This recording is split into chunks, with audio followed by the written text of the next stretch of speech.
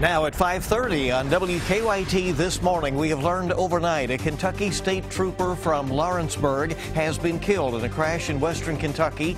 That trooper, as we said, originally from Anderson County. We'll have the details ahead. Severe storms are bringing some chaos to much of the Northeast. A look at the damage up there. And nearly 100 new laws are set to go into effect across the Commonwealth today. We'll have a look at what has changed. Coming up this morning in a live report. Tracking, alerting, protecting. This is WKYT This Morning.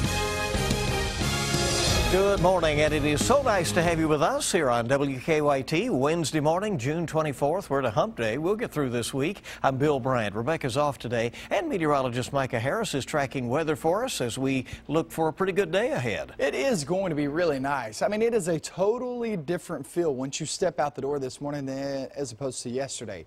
These 2 days are just going to be different in the feel and toward the afternoon and the look too, because we just don't have a real rain chance in the forecast. Temperatures are in the 60s for the most part, a couple of 70s down south, but those will turn into 60s before the sun does rise. Planning out your hump day, we head toward the afternoon. There we are in the mid-80s.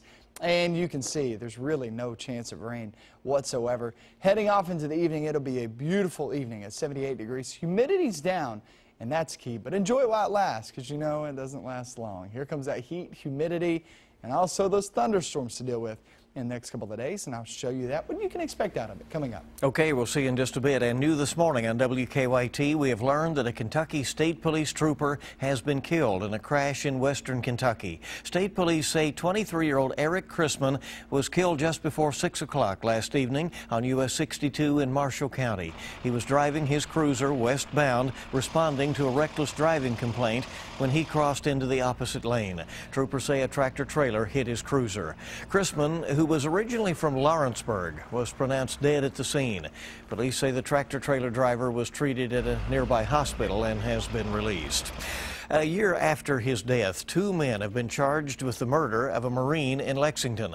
Jonathan Price and Megan Price were celebrating at a local bar in the Woodhill Drive area when both were shot. Megan survived, but Jonathan died at the hospital. Two men already in jail, 23-year-old Quincenio Canada and 31-year-old Dewan Muzzleism, are now charged with murder, robbery, and assault.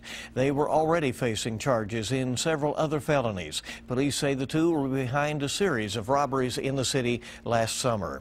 New this morning, a crash involving a tractor-trailer caused a major traffic backup in Rowan County. Dispatchers tell us the westbound lanes of Interstate 64 and about mile point 136 are still blocked off. They say a tractor-trailer jackknifed and ran into a guardrail.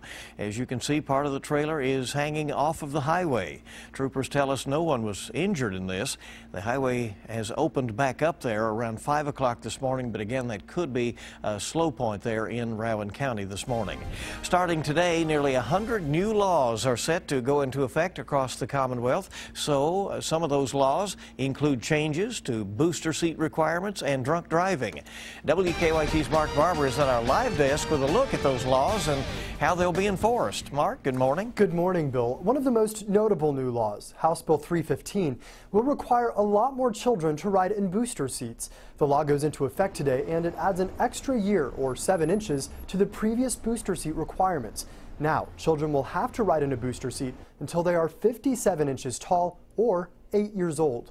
State highway officials say the change is needed because seatbelts don't fit children shorter than 57 inches, and that can lead to serious injuries in a crash.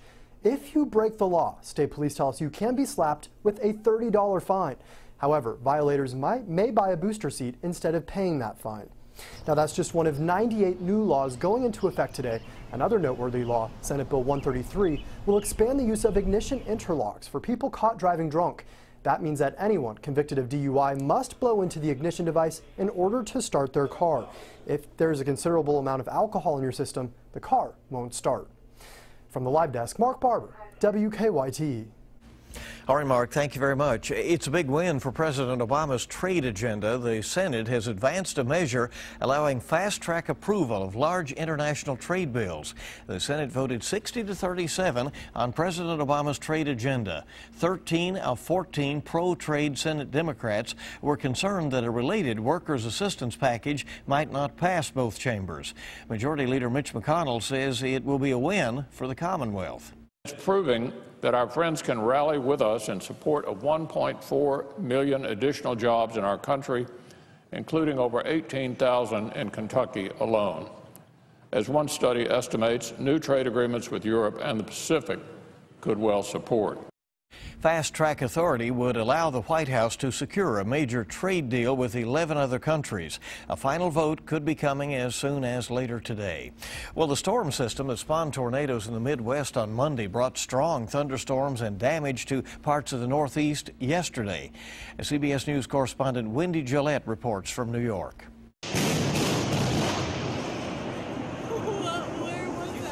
This video from Cherry Hill, New Jersey shows the force of the fast-moving storm system that passed over the Philadelphia area during the evening rush hour, uprooting trees and knocking out power to hundreds of thousands. It came within 15 minutes and was here and gone. Passengers on an Amtrak train stood in the aisles waiting after the weather shut down service between Washington and Philadelphia. The weather caused car accidents in South Jersey and in Montgomery County, Maryland, where one man was killed. Fairly large trees were down in this area. The car appears to have skidded off, hit a pole, broke the pole. And unfortunately, some live wires, hot wires came down on top of the vehicle. In another part of the county, a large tree crushed an SUV, but no one was hurt. We're safe and we're okay, so that's the important part. Heavy rain caused roads to flood in Leesburg, Virginia. A tornado watch was issued for parts of New England. None were spotted, but the high winds still brought down plenty of trees in a number of areas, including here in New Haven County, Connecticut. Wendy Gillette for CBS News. Amtrak service was restored last night, but there are still some problems on the local train lines in the Philadelphia area this morning because of those storms. Well, parents and other Lexington community members are getting a first look at a potential Fayette County Schools superintendent. Because so many people wanted to attend the public reception for Emmanuel Kalk, it had to be moved over to Dunbar High School. Kalk is currently the superintendent of schools in Portland, Maine. He spent the day touring Fayette County schools, says he likes what he sees. So it's great to see students engage in learning, especially during the summer, to prevent that summer slide. Two, we saw some great teachers, in instruction. And then the third part that's also important as well is that it takes the entire community to ensure the success of our public schools. What I've been able to see, especially at William Wells Brown Elementary School, community school, great community support. 8 different focus groups, including students, school employees, and members of the community, will be interviewing Kalk, and a public forum will be held at Central Office later today. A second finalist, Terry Breeden, will be in Lexington tomorrow and Friday. Sexual harassment lawsuits involving a couple of Kentucky lawmakers have been settled, but the attorneys on both sides are not giving any details at the moment. 2 female state workers filed a lawsuit claiming that former State Representative John Arnold touched them inappropriately, and the Legislative Research Commission didn't do enough to protect them. A third female state worker sued Representative Will Coursey, saying that he retaliated against her after she complained about his inappropriate behavior. As politicians across the country are calling for the removal of reminders of the Confederacy, some politicians here in the Commonwealth are calling for the removal of a certain statue from the Capitol Rotunda. A statue of Confederate President Jefferson Davis, who was born in Kentucky, has stood for decades in the Rotunda. Now Governor Steve Beshear has decided to review that statue's future, along with the future of some others there in the Rotunda. Senator Mitch McConnell, Matt Bevin, who is the Republican nominee for governor, and Senate President Robert Stivers, also a Republican, say the statue should be removed. One historian says no matter what, Jefferson Davis should be remembered for his place in history. You have to remember a figure, no matter what type of figure in history, whether you're loved or hated, they all have affected American history and world history. We have to remember what they did. We have to remember what they stood for, but we have to put it in the context of the times. Senator McConnell has suggested moving the statue to the State History Museum, which is also in the state capital city. Well, Lexington city leaders are hoping that some of the city's flowers and landscaping will be receiving national attention. The city hosted representatives from the America in Bloom Community Awards program.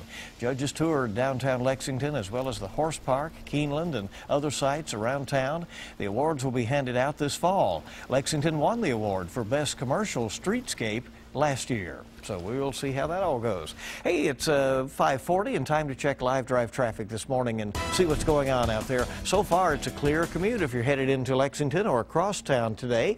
Not seeing any issues or real delays out on the roadways right now. Just watch for some of those existing projects going on. Construction, as you know, in the downtown area as well as over on the UK campus with the Alumni Drive being shut off there between Tates Creek Road and Nicholasville Road. And that's going to be the case throughout the summer. They're hoping to get that ready to go by the time school starts back. Still a lot more to come on WKYT here on your Wednesday morning. Goats will eat just about anything, even plants that are dangerous to humans. We'll show you how goats are getting rid of some pesky plants in Arkansas. That report, it's ahead in about 5 minutes. Yeah, we have a really good looking day outside. Once that sun rises, you're going to be seeing those temperatures right there in the mid 80s and humidity way down. I have a good looking forecast coming to you next.